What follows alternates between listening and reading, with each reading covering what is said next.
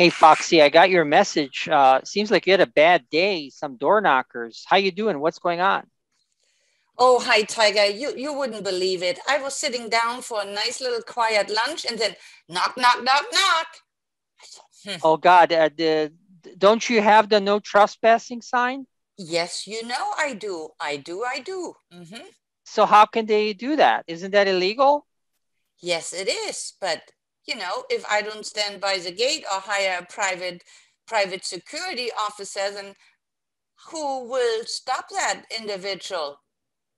Well, what are they trying to sell you? What's the problem here? The problem is, I don't care what they had to sell, Tiger. The problem is this they came on my property and this they interrupted my lunch. Even so, this there's a sign, Tiger. Don't you agree with me? Well, I have to agree. If I don't agree, you're gonna be upset. I have no choice but to agree with you. Oh, Tiger. All right. Tell me about these salespeople. I mean, first, I don't understand what kind of people can go around knocking on doors. Is that even profitable? Do they make money? Because I can't imagine anybody lets them in the house. Well, I think, those door knockers, they might be very, very lonesome and they want a little income. So therefore they figured, okay, I go daily for a long walk and I talk to a lot of people, even so I make very little money. And the people who open the door, Tiger, they are probably as lonely as a door knocker. I can't imagine that any door knocker can get into a house in today's day and age. I just cannot believe that's true. Well, I don't know how many old people live here in my neighborhood, but I can imagine if I would be 80 or 100 years old and I'm all by myself, Tiger. I have nobody who would eat lunch with me. And when one of those poor little schmucks gonna knock on the door, I'm gonna drag him into my little kitchen and say, sit down, honey, and here's something to eat for you. And we would yak and laugh and you know how it is, Tiger. I don't know. I hate them when I just slam the door in their face. But I don't know how can a person take 100 door slams a day? How is that even possible? Oh, I would be discouraged after the first door slam. I No, I couldn't do that.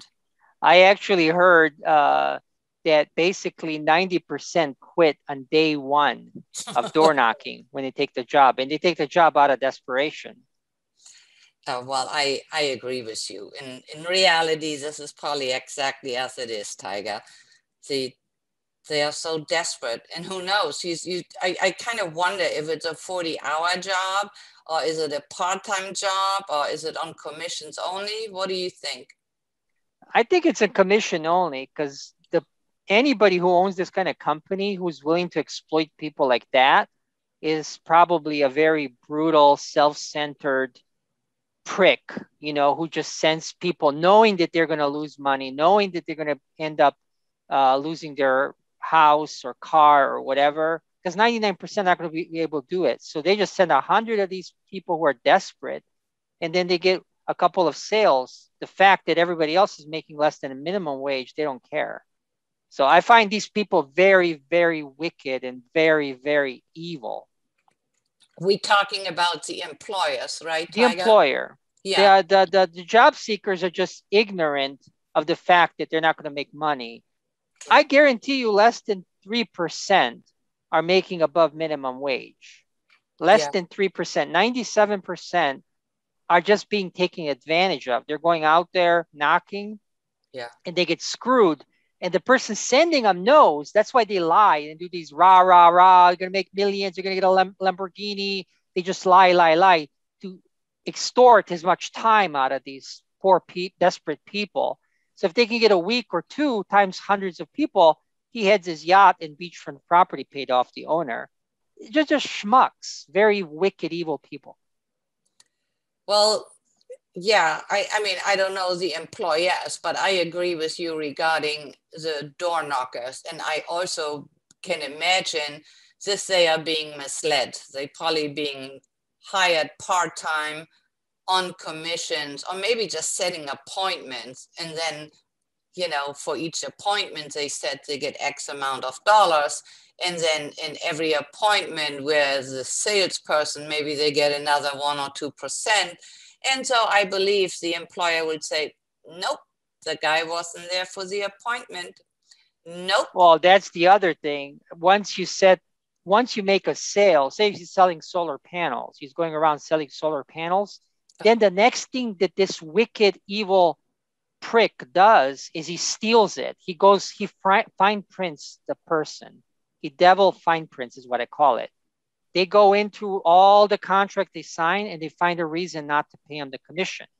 So that all of the majority do that because there's a lot of money in stealing from the few sales they make. So they always try to rip them off on that. Wow, this is very hurtful to listen to this. I did not know this. The world is so very cruel, Tiger.